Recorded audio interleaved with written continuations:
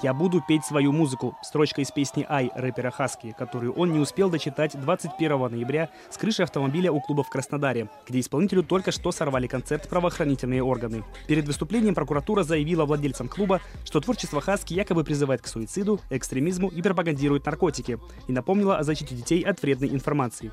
Полицейские же стащили музыканта с машины и отвезли в отделение. Позже обвинения в организации массового пребывания граждан, отказе от медицинского освидетельствования, мелком хулиганстве, 12 суток ареста за последние 2 пункта и неподтвердившиеся слухи об уголовном деле, вынужденная отмена 6 концертов. Ранее заблокированный по требованию властей клип «Иуда» на ютубе, сорванные полицией концерты в Ростове-на-Дону и Тольятти. За музыканта вступились коллеги по цеху. От Льва Лещенко, сравнившего ситуацию с советской цензурой, до рэпера Oxxxymirona, инициировавшего концерт солидарности. К нему присоединились исполнители Noize MC и Баста. Пара дней на организацию, моментальный солд-аут и километровая очередь на вход в московском главклубе. В основном из молодых людей школьно-студенческого возраста. Пришло уведомление в Твиттер. Я здесь со своей мамой, и она тут же купила билеты, поэтому мы успели. Я после 19 минут, после того, как Мирон выложил видео, я сразу купила. Мы все-таки очень любим музыку исполнителей, всех 3, лично я, вот. Но также я была возмущена тем, что произошло с рэпером Хаски. Совершенно спонтанно я прилетел из Уфы, потому что это первый случай, когда именитые артисты заступаются за другого, даже если их политические взгляды не совпадают. Такие ситуации могут случаться абсолютно с каждым человеком. И то, что это случилось, например, с Хаски, да, он известен, но точно так же сажают за репосты и так далее. Ну, то есть как бы за них никто не вступится. И то, что люди приходят сюда, это значит, что им не все равно. Самого Хаски выпустили из спецприемника еще до начала концерта. Первомайский районный суд Краснодара отменил арест рэпера. Выступавший первым Oxxxymiron, который вообще не планировал концерты в этом году, отметил, что сегодняшнее мероприятие в первую очередь за свободу творчества, а солидарность не связана с симпатией к песням Хаски или общими политическими взглядами. Скорее наоборот. Хаски известен поддержкой позиции российских властей по Крыму и Донбассу. Говоря о давлении на хип-хоп в России, Oxxxymiron напомнил о давлении на советские рок-группы. Заявил, что рэп — это отражение реальности, а не пропаганда.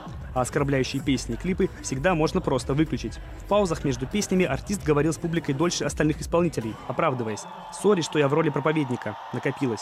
Мы изначально говорили, что этот концерт не только и не столько про Хаски. Да? Это концерт про ситуацию, которая у нас с музыкой в данный момент развивается в не самом, мягко говоря, лучшем направлении. Поэтому этот концерт, он, безусловно, с радостной ноткой касательно того, что Диму выпустили, но он не про это только, а про тех всех артистов, которые прошли через подобное в прошлом, и я боюсь про тех артистов, которые могут пройти через это в будущем, а вообще про свободу творчества. Поэтому спасибо огромное, что пришли.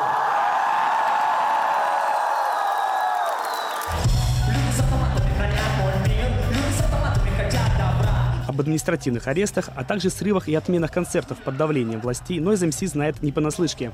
Поэтому провел прямую аналогию с собственной биографией. Большинство проблем началось после его выступления с украинским флагом на талии на концерте во Львове 4 года назад. Сейчас прокуратура ищет следы пропаганды суицида в совместной песне Noize и Монеточки «Child Free». Артист передал со сцены отдельный привет депутату Госдумы Виталию Милонову, яростному противнику композиции. Песню «Люди с автоматами» Noize MC исполнял на последнем рок-фестивале «Нашествие», который сотрудничает с Министерством обороны. Я считаю, что люди с автоматами, вылезающие на сцену после 5-й песни на нашем концерте в Самаре в 2014 году, это было абсолютно неуместно. Есть еще очень много ситуаций, где они не должны были появляться, но почему-то появились. У меня есть стойкое ощущение, а может быть это, конечно, от того, что я впечатлительная творческая личность, что их как-то многовато, и они слишком часто там, где не нужно. Совершавший концерт Баста был немногословен. Отметил, что он и его коллеги здесь поют свою музыку, цитата, чтобы поддержать возможность каждого человека говорить и петь то, что считает нужным.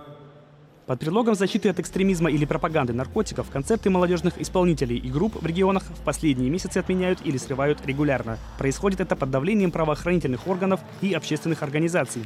27 ноября стало известно об отмене концерта рэпера LJ в Якутске, намеченного на следующий день. Выступление не будет по обоюдному согласию артиста и организаторов из-за угрозы срыва. Накануне Управление образования Якутска рекомендовало школам не допускать учеников на концерт. По мнению чиновников, песни LJ могут вызвать у детей желание употребить наркотики, табак, алкоголь или пристраститься к азартным играм.